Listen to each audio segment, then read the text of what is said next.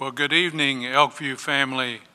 It's so good that you've tuned in this evening to hear Pastor Charles as he brings the latest in the series of his studies on portraits in faith as he deals with the life of Samson.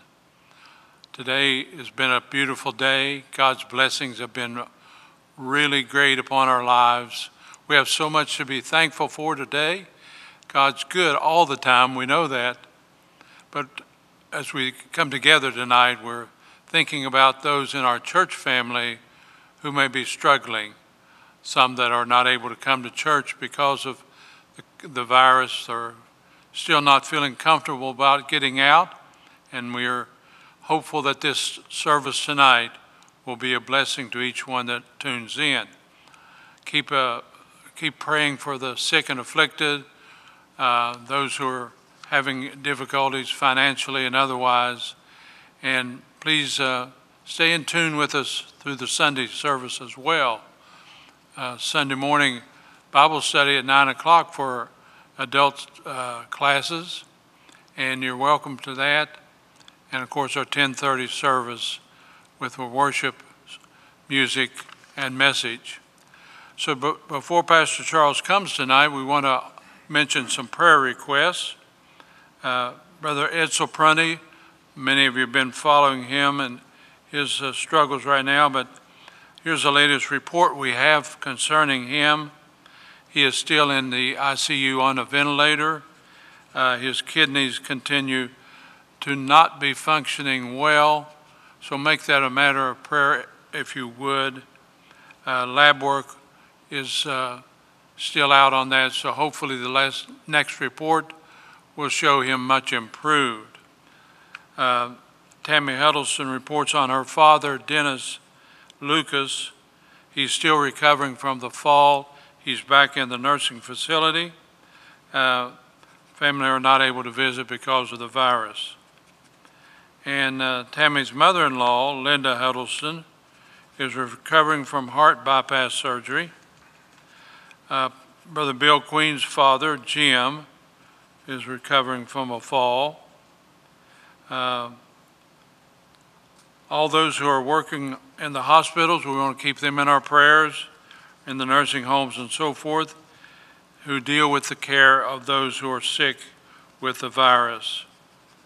And certainly those in the hospital that are dealing with the virus as well, doctors and nurses and staff, we want to remember them. So let's join our hearts together in prayer today that the Lord will bless. And we also want to remember all our seniors that are not able to be out to church. Keep them in your prayers. Our student ministry, under the leadership of Brother Josh, is moving forward. We're thankful for him being on staff now, and keep him in your prayers as he's leading the work there, and the youth are responding, and so let's pray much about that.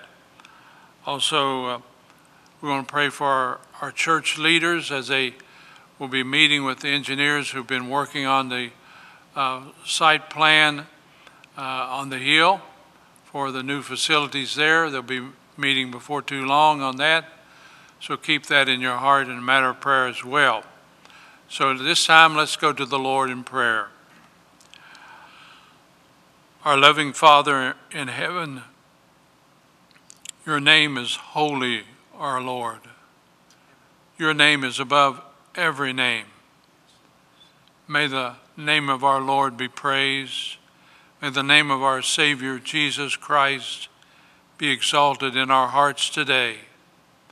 Oh, Father, how thankful we are for your daily grace and mercy. How we need you, Lord, every day more than life. You are our life. You give us life and all the blessings and all the goodness that you bestow upon us. We rejoice with joy unspeakable and full of glory because of your goodness toward us. We are your children, Father, and as your servant John wrote, it has not yet appeared what we shall be, but we know that when we see him, we shall be like him, for we shall see him as he is. Lord, what a blessed hope we have in Christ. Now, Father, as we come to the time of Bible study and worship in your word, we want to thank you for our pastor. We ask you to bless Pastor Charles. He's studied hard, Lord, we know, and he's prepared well. But we pray that your Spirit will bless his delivery, bless his recall of the things he's studied, and may the Bible study be fruitful in our lives. May we grow in grace and knowledge of our Savior. And Father, as we pray for the sick tonight, we would remember Brother Edsel and his wife Phyllis and their family. We pray for him tonight, Lord. You know his health needs. You know his condition. You know what he's been through already. And we pray, Father, for healing in his body. We pray that your Holy Spirit will be upon him to bless him and to restore him, Lord. That is our prayer, and it is for your glory that we ask this petition. We also pray for Tammy's father, Dennis, and for John's mother, Linda. We ask you to bless them, give them healing as well. Brother Bill's father, Jim, and of course, Lord, the many wonderful people who are working to take care of those who have been suffering from this dread disease. Lord, our lives are in your hands. We're not our own. We've been bought with a price. And Lord, we're yours to do with as you see fit. So help us not to be too fussy about this world, not too concerned with the things of this world that we're living in. But help us to realize, Father, that you have a purpose in every life. You're leading us today, and you're leading us tonight, and you're guiding our church family. And Lord, we pray for all our pastors, for Pastor Charles, Pastor Hank, Pastor Josh, and we ask you, Lord, to bless them exceedingly. Lord, just give them wisdom and guidance as they seek to lead this church forward for your glory. Lord, that's all we seek. We want you to be glorified in everything that's done here. We want your name to be exalted and glorified through the saving of souls and through the discipling of your people.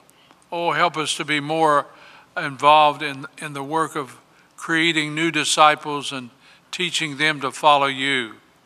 So, Lord, we pray for those who are absent because they've chosen to go another way.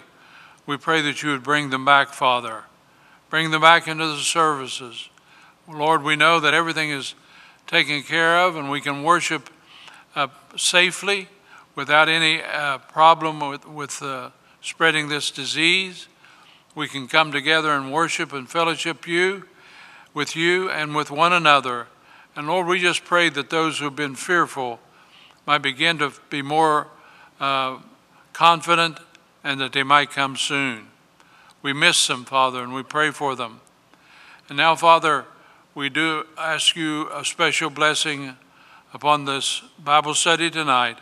May it reach out not just to our church family, but Lord, may there be others who will tune in and hear the message, and that your Spirit will bring conviction and faith to their lives as well. Lord, we need our lives changed. We need our lives drawn to you. We need our minds renewed and our wills brought into agreement with your Holy Spirit. And so, Father, may your Spirit lead us, and may we find grace and mercy in the time of need. Thank you so much for your love for us. Through our Lord Jesus Christ, we pray in his holy name. Amen. God bless you. Pastor Charles, come. Thank you. Thank you, Pastor Curry. So appreciate your prayer. And good evening. I invite you to open your Bibles to Judges chapter 15 tonight.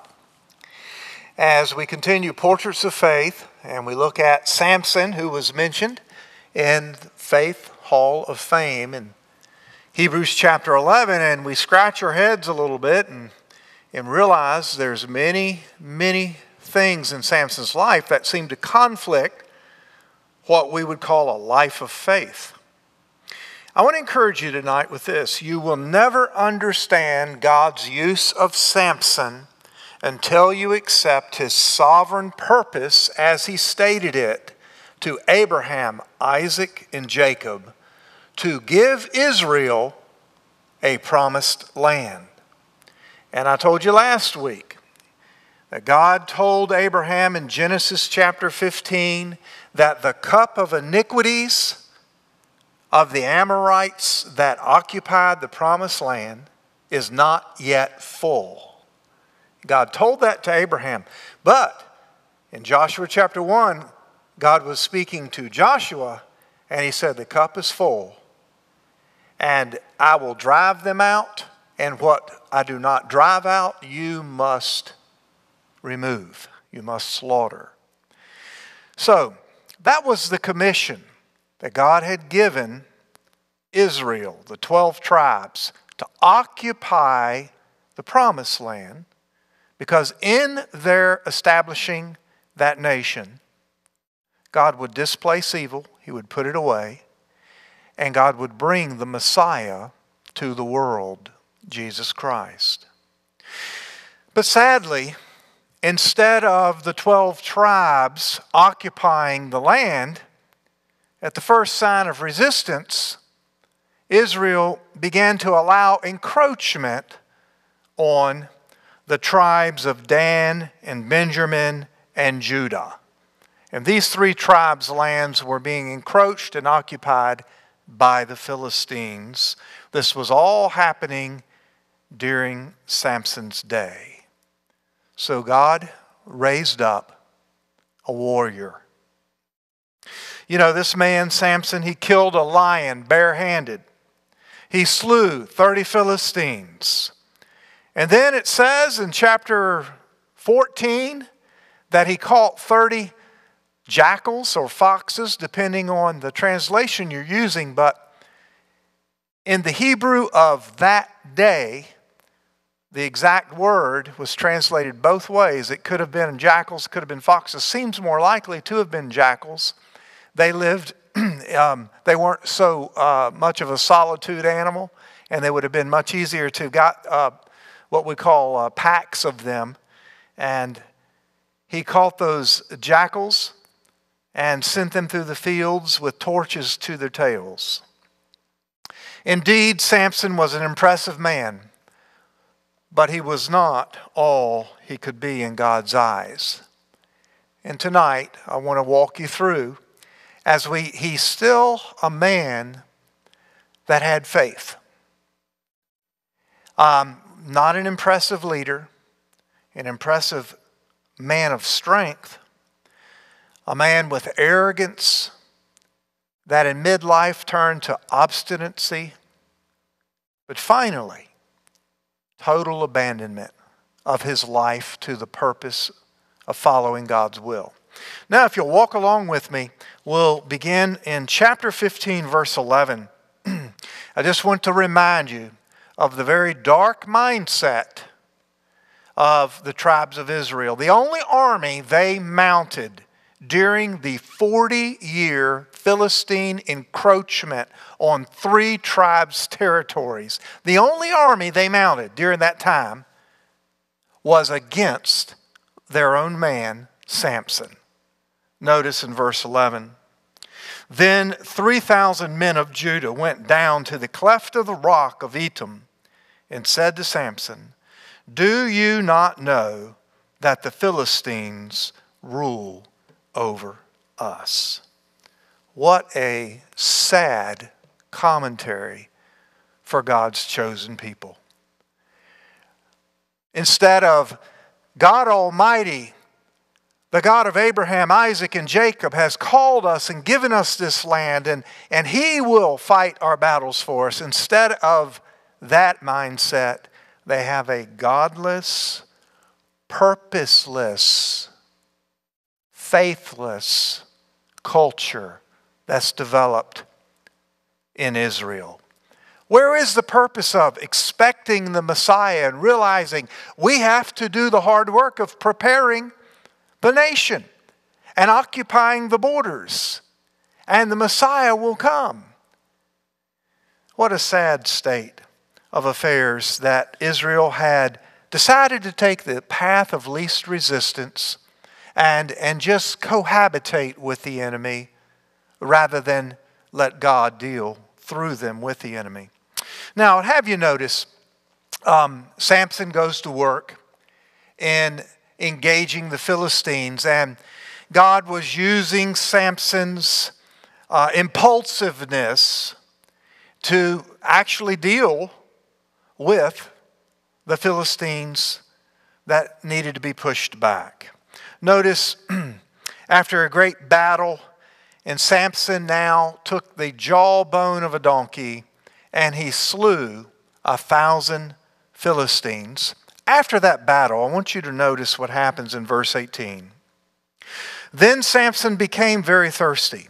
So he cried out to the Lord and said, "You have given this great deliverance by the hand of your servant, and now I shall die of thirst and fall into the hand of the uncircumcised?" So God split the hollow place that is in Lehi, and water came out, and he drank, and his spirit returned, and he revived. Therefore he called its name En-Hakkore, which is in Levi to this day, or Lehi. And he judged Israel 20 years in the days of the Philistines. You know, I see something here, a principle that works in a person's life. Anyone who is trying to walk with the Lord and live a life of faith, I see a principle here. Whenever you incur a great triumph, a trial soon follows thereafter. Have you ever noticed that? You might be on the mountaintop one day, but in the morning you're having a trial. And here Samson has just slew 1,000 Philistines. But he is brought to remember, I'm not going to be able to drag myself off this battlefield if I don't get a need met. Something as basic as thirst. Now, friends, I would say to you that triumphs are balanced with trials so often in our life because there is so much of a danger of our pride and our self-confidence. And it's a great reminder that we are just desperately, daily dependent on our Father and on the abiding Spirit of God. You know, what a sad thing. God split the earth and gave Samson refreshing water. When God's provisions do not produce greater humility and greater maturity in your life, watch out. You are prime for chastening. Because God quenched Samson's thirst. But we don't really see an increase of humility and an increase of spiritual maturity in his life. Would you notice another chapter of Samson's faith journey? Chapter 16, verse 1. Now Samson went to Gaza, and he saw a harlot there and went into her. Oh my goodness. I did not come to find the answer. I wonder how long between the battle and the great triumph of 1,000 Philistines and going into Gaza to the harlot. I wonder what kind of time distance there was there, what kind of time span. I'll tell you one thing we can see. Samson did God's work by day, but he disobeyed the Lord's commandments by night. The scripture tells us in the New Testament that a double-minded man is unstable in all his ways. And so it is with Samson. I wonder, my friend, how much greater impact Samson's life would have conveyed had he learned to, before God, let God conquer him first before he conquered others. I remind you of this verse, Proverbs 25:28. It says, Whoever has no rule over his own spirit is like a city that is broken down and without walls. Man, I hope that verse grabs you and speaks to you, because it is God's plan for every disciple of Christ that we would be conquered and subdued by His sweet Spirit first. And that through sweet surrender, we would conquer ourselves before we go out to fight the Lord's battles. I wonder how much more impact Samson would have had. Well, let's continue on. I say Samson's in the Faith Hall of Fame, and we have more dastardly deeds than we do great moments of triumph. Aren't you glad for the grace of God? That He uses our lives in His sovereign plan, but I would like not to be used in spite of myself. Oh, may God give us a heart that truly wants to grow in the fruit of the sweet Spirit. Chapter 16, verse 17, we find that very famous story of Delilah. And Samson is there, and he's sharing too much with Delilah. And I want to point out something in verse 17. That Samson told her all his heart and said to her, "No razor has ever come in upon my head, for I have been a Nazarite to God from my mother's womb. If I am shaven, then my strength will leave me, and I shall become weak and be like any other man." I just want to make a quick point here. I don't know if there's a young person watching this or not. I don't know if there's a middle-aged person contemplating marriage or remarriage. But I want to draw an analogy to you. Who you share your heart with impacts your future. Samson shared his heart. Spiritual things with the pagan woman Delilah, who had no interest in spiritual matters. Who you share your heart with impacts your future. And so it was for Samson. He shared the secret of his strength, and because of it, his head was shorn. The locks of his hair was cut off. And that produced the breaking of his Nazarite vow. The final part of it was broken. He had broken previous parts. He didn't regard what was sacred entrusted to him. And now we find him without strength. Notice with me verse number 20. Chapter 16, verse 20. And Delilah said to Samson, "The Philistines are upon you, Samson." So he awoke from his sleep and said, "I will go out as before at other times and shake myself free." But he did not know that the Lord had departed from him. What a commentary. To wake up and not realize that the Lord wasn't with you. That's becoming pretty numb to the things of God. Now I know we're in a different dispensation, and the Spirit of God never departs from us, but we can so quench and so grieve Him. I wonder how many Christians listening tonight, I wonder how many who aren't tuned in tonight, have yielded to the flesh so much that they have less of a sense of sensitivity to the Holy Spirit today than they did at some earlier time in their life. Oh, my friends, we are cautioned, do not grieve the Spirit of the Lord. Do not quench His work in our life. It is sad to wake up and realize that I have no sensitivity left. I've been quenching God's Spirit. Oh, He'll never depart from you in a salvation way. But He withdraws His fullest presence and power and blessing in our life so we can function and do kingdom work.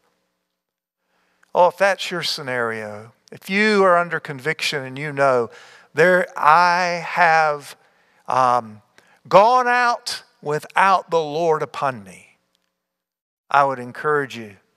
The Lord's still giving you breath. He's giving you time. Return.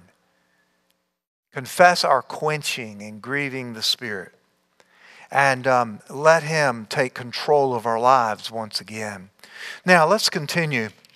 In verse number 21, we find a sad scene of sin finally enslaves. At first, sin is it is proclaimed to be enlightenment. It is proclaimed to be something that frees us. We have freedom to do what we want with our own bodies, but eventually, sin enslaves. And Samson's story sure reminds us of that. Look at verse 21. Then the Philistines took Samson and put out his eyes and brought him down to Gaza. They bound him with bronze fetters, and he became a grinder in the prison. I think about Samson's eyes early in his 20s. Back in chapter 15 at the start of the chapter, remember his eyes saw a Philistine girl. And that's all he could think about, was what his eyes saw. And then tonight we looked at chapter 16, the beginning of the chapter. His eyes saw a harlot in Gaza. And that's all that guided his thinking at that point. You know, the one who had lived according to the lust of the eyes has now lost his vision. In a spiritual sense, that's what happens, my friends. When we are controlled by the lust of the eyes, there's a constant eroding away at the spiritual vision. And Samson has now lost his eyes. Sad story. And yet he made it into the Faith Hall of Fame. Remember, we've been learning that different patriarchs and different people in the Bible made it into Hebrews 11. Some of them, their lives are characterized by a lifelong submission to the Lord, a life of faith. Others lived a season of many years of strong demonstration of faith. And then others are more like Samson, where there's punctuated times where there were great acts of faith, but great inconsistency all in between. I wonder what the Father would will for all of us. Oh, I can tell you, my friend, Jesus said, whosoever will may come. He said, follow me, and I will make you. And that's exactly what He desires. A daily following and letting Him make us into His image. I want to be used not in spite of myself, but in cooperation with God's fullest blessing. Look now at verse 23. And I want to show you something that just as amazes me. The Philistines, the lords of the Philistines, gathered together to offer a great sacrifice to Dagon, their god, and to rejoice. And they said, our God has delivered into our hands Samson, our enemy.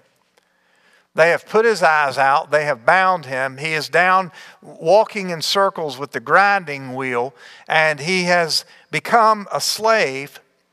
And the Philistines bring him into a great hall and a great assembly where thousands have gathered, and they're praising their false god that Samson has been delivered. Here's my point. They never could imagine the grace of Almighty God. Surely Samson is never going to hear from God again. Never. Now, this should make an impression on us. God hears every one of His children, even from the muck and the mire, when the heart is broken and contrite.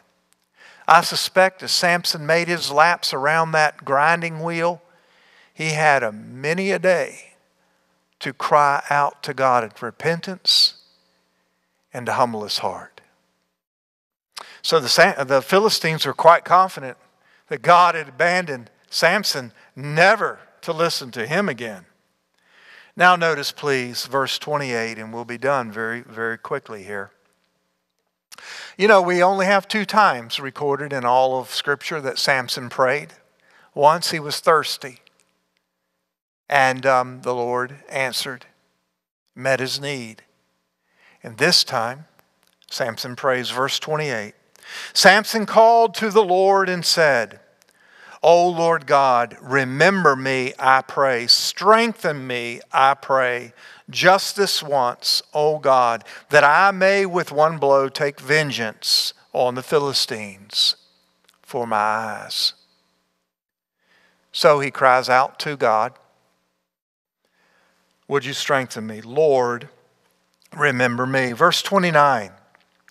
And Samson took hold of the 2 middle pillars which supported the temple, and he braced himself against them, one on his right and the other on his left. Then Samson said, let me die with the Philistines.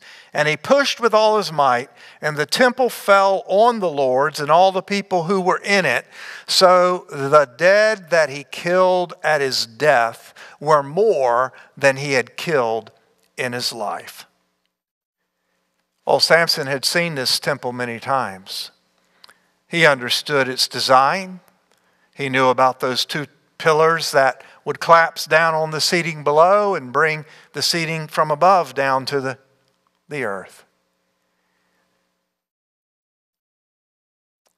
And 3,000 Philistines died on that day. I don't know what you're thinking right now. Samson's listed in the Faith Hall of Fame.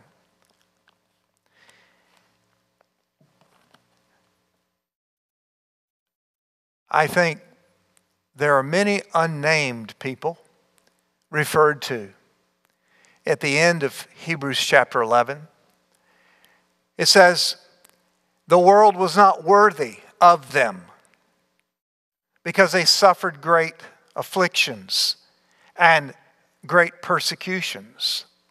And there are many, many unnamed persons that are referred to in Hebrews 11. And so it is today. The Lord is not unjust to forget our labor of love and to forget our faithful walk. But as we contemplate Samson's vacillation back and forth and his punctuated acts of faith, may our Father stir within us. Let's learn what we can from Samson's example, that God's sovereign purposes will be accomplished and He'll use our lives, even in spite of ourselves. But how much sweeter to walk in close fellowship every day. Would you bow with me in prayer? Our Father, we've reminded ourselves of Samson's youthful arrogance, of the obstinacy of his middle age. And we are reminded and grateful that you do not leave us alone. Thank you for continuing to work in our lives and humble us to the place that you get the glory and that our lives can have kingdom impact. And thank you for Samson's faith that led him to total abandonment to be used of you. Help us tonight to learn quickly humility. Help us tonight to serve with abandonment for years to come. In Jesus' precious name, amen. Well, God bless you and thank you for watching tonight. And God willing, we'll see you Sunday morning. Good night.